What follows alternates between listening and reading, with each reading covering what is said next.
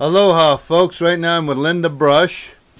Hi, Linda Brush. Hi, John Fleener. How are you, Linda Brush? I'm very well, thank you.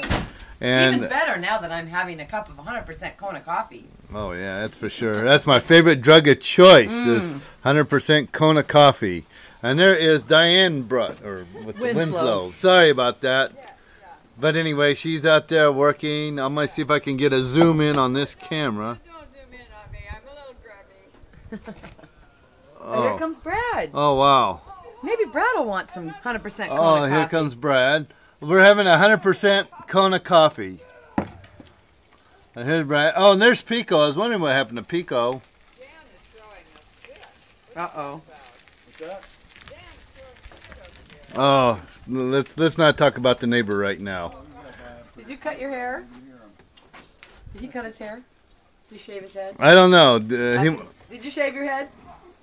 Yeah. I can tell. That's so funny. He's wearing this hat and I can already tell. Oh, wow. There he did it. He Woo! shaved his head.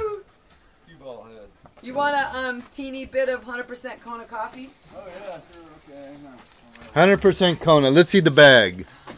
There she is. Okay, here's the bag right here.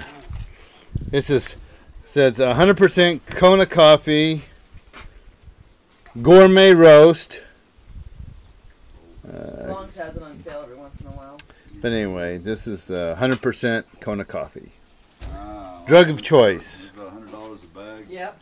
Yeah, it's pretty expensive Long's stuff. has it on sale, like I said, every once in a while.